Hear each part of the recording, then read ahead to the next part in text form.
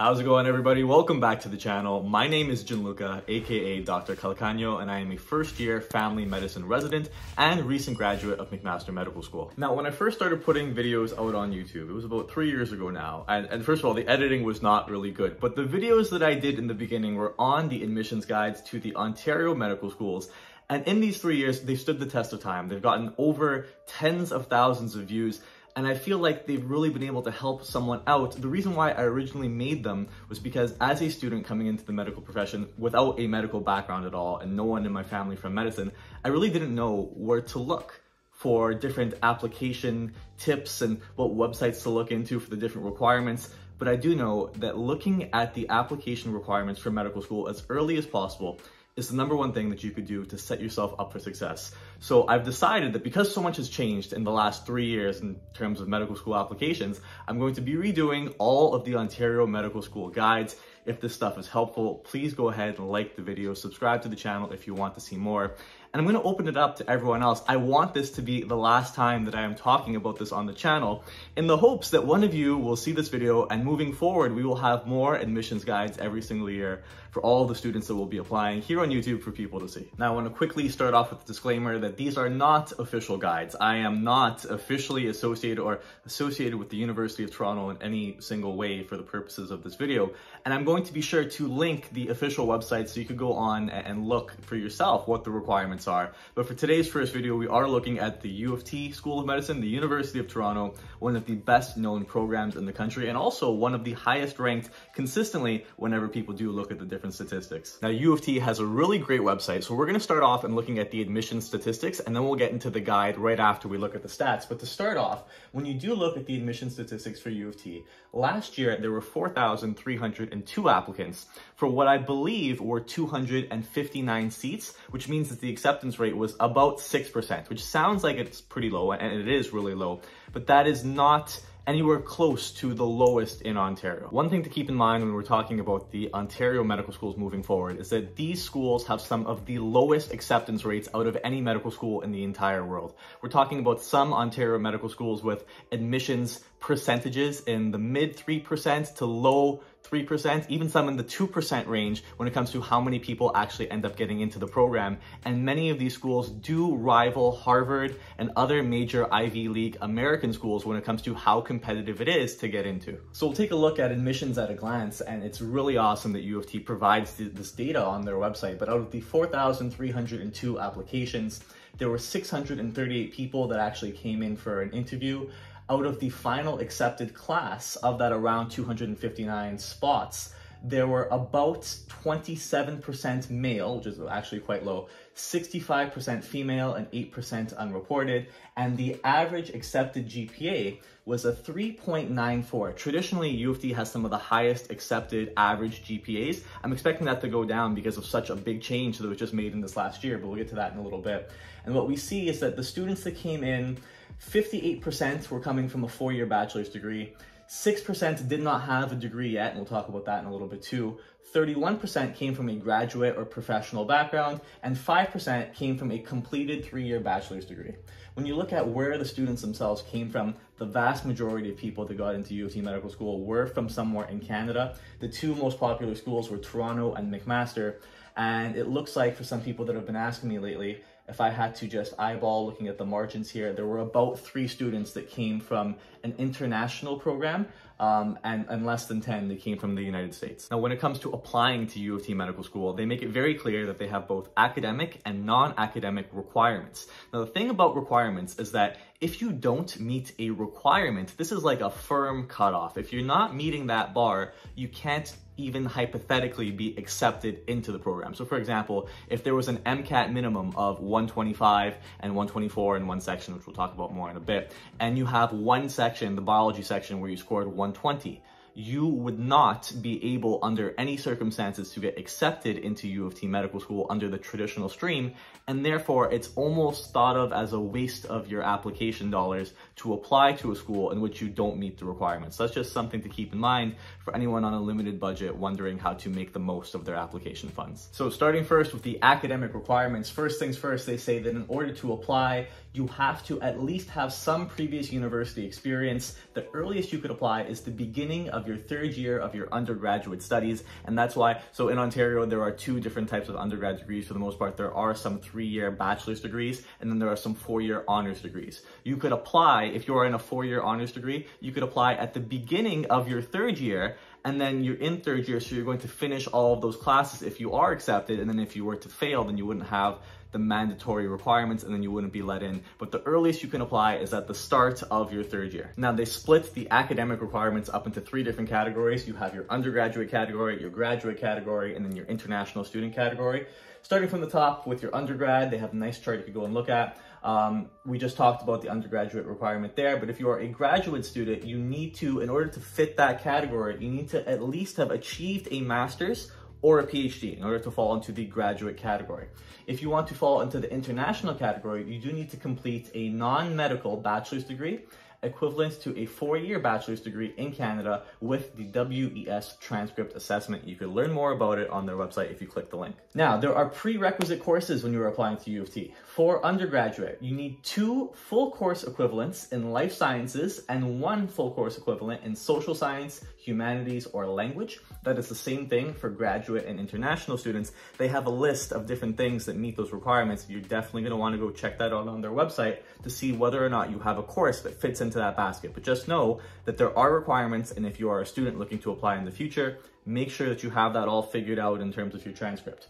Now, this is where there were some changes made when it comes to their GPA. 2 big changes that are new for this cycle is that previously, before, U of T used to take a weighted average of your GPA. And this was a really, really big change that happened this year, because with the weighted average, what that meant is that if you qualified, if you took a full course load for all of the years that you were enrolled according to their formula, they would drop some of your lowest marks from your application. So that's why when you look at some of the stats, for previous years, there were some where the average accepted GPA was like a 3.96 or a 3.97 in some cases. And that's because if you followed their rules, you could have 5 courses in a semester, get an A+, an A+, an A+, an A+, and a D, and you would just drop the D if you met the weighting criteria. But that's officially not going to happen anymore. There were changes that were made given the pandemic, and moving forward, it looks like they will no longer be looking at weighted averages, but from now on, they're just going to be taking your actual GPA that you've achieved on a 4.0 scale, and you could go ahead and do the OMSAS conversion with the link on their website. Basically what that means is that if you come from a school that doesn't use the 4.0 scale, you could just convert them to the 4.0 scale to see what your new GPA is going to be. Now, the thing with the U of T GPA is that it is viewed as both a cutoff, an absolute cutoff, and also to make yourself more competitive. So if you are an undergrad, you need a GPA of a 3.6 on the 4.0 scale to even apply. If it's lower than a 3.6, you can't even technically apply. But also, the higher your GPA goes, the better chances you have of being called in for an interview.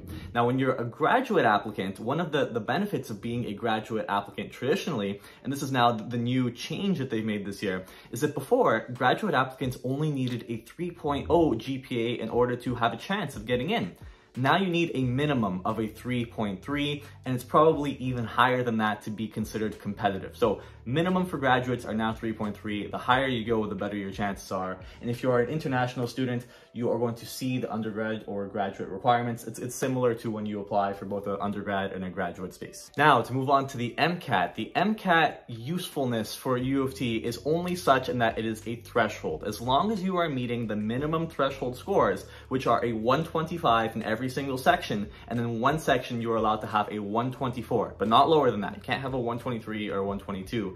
But as long as you meet those MCAT cutoffs, the MCAT doesn't mean squat for the rest of your application. So having a higher MCAT, when I applied to U of T with my MCAT, it was a really good MCAT score. Didn't really help me at all. I just had to meet the threshold requirement. And once that's done, they kind of just toss it out in terms of the rest of your application. You've advanced to the next part of their screening. Now, the last thing to know for the academic requirements is that there is a space for an academic explanation essay. And basically, you will find more details on their website, but this is an optional essay that you get to submit if you feel like there were some sort of extenuating circumstances, something that was outside of your control, or you want to explain why your grades in maybe one semester or as a whole weren't a good representation of what you believe your academic potential to be. So again, read more about that on their website, but that is an optional requirement for the academic part of the evaluation. So now moving on to the second part of the evaluation, these are the non-academic components of your application. And basically there are three that you need to know. The first is the essays, the personal essays that you have to write for U of T. In the past, you had to write 4, but starting this year, you now have to do 2. And they're up on the website right now. We could just go ahead and give them a quick look.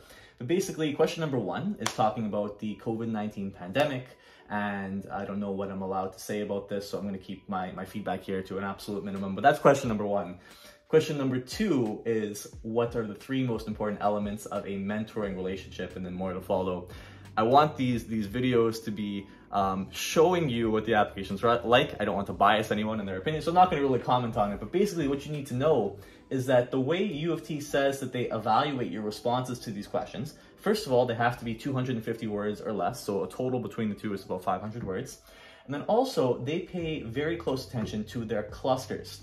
The clusters, the 4 up on the screen, professional, communicator, advocate, and scholar, are based on the CanMEDS roles. And here in Ontario, in Canada, the CanMEDS roles are such a crucial buzzword. If you don't know what the CanMEDS roles are here when applying to medical school, you're at a great disadvantage in terms of applying. So I will go ahead and link that in the description below. I will have a picture of it up on the screen, but just know that these are qualities that are supposed to be embodied by Canadian physicians, and they are things that U of T pays attention to when you are answering their questions. They ask that you try and incorporate them into your answers if possible. The other 2 non-academic requirements are the autobiographical sketch. That is when you are applying to the Ontario medical schools through OMSAS. You have to include different activities as well as people that could verify that you aren't lying about those activities on your application. They are everything that you've done since the age of 16, and I do believe that there is a limit as to how many you could include. But they go over the categories of employment, volunteer activities, extracurriculars, awards and accomplishments, research, and other activities and achievements. And then the last part of the non-academic part of your application are your references. You get to do 3 references. Also through OMSAS, they will have all of the explanations on there when you do go and apply to medical school. Now, that is going to be the entire application process. I would highly advise people to go onto U of T's website, look at their frequently asked questions, see some of the more common questions that have come up, because they have a lot of stuff that people have asked them that they've broken down for you on their website. But one final thing that I will say is that I've gone over the regular stream. This is the standard application stream, the one that I applied to when I applied to medical school. But there are other application streams on the website, and as an applicant, if you fall into one of these categories, you are able to apply through that stream. The other 4 streams that I could see on their website right now are the Black applicant stream, the Indigenous applicant stream, the MD/PhD program stream that you could apply to, and that's a separate degree that you could read about, and finally the MMTP, or the Military Medical Training Plan application stream. Each of these are going to have their own additional criteria. My understanding is that you are still going to apply in the exact same way, but the majority of these will have an additional section, maybe asking you for a reflective essay or reasons why you believe that you identify with a particular group or are able to apply via the stream. And I would love to give you guys more details on this, but the fact of the matter is that I am way over my head with stuff like that. I didn't apply to those streams myself. I'm hoping that in the future, very soon, I'll be able to bring one of my friends onto the channel that did apply through one of those streams. And I think they'd be able to share a lot of good insights with people looking into following that path as well. But in the meantime, I do hope that this video was able to help for today. I hope that this gave you a good idea of what you need to do moving forward if you do want to go to U of T. Feel free to ask me any questions in the comment section down below. And we'll see you all in the next one. Best of luck, everyone, and everyone take care.